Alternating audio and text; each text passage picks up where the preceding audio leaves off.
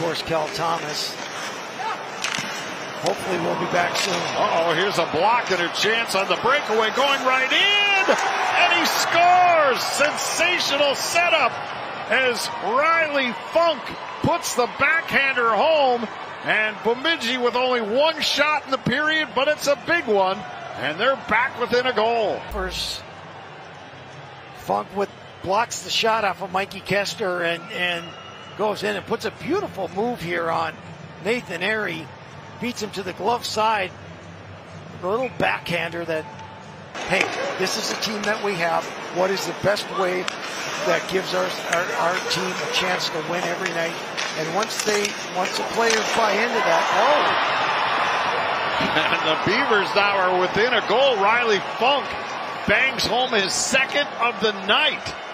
And now it's a one-goal game, 4-3. Blocked away by Airy. And Airy with the shot. He's out there now. Backhander right on. And that just went wide. And the Beavers smelling blood here. Tried to feed the point. That's blocked. Martin gets it along the wall.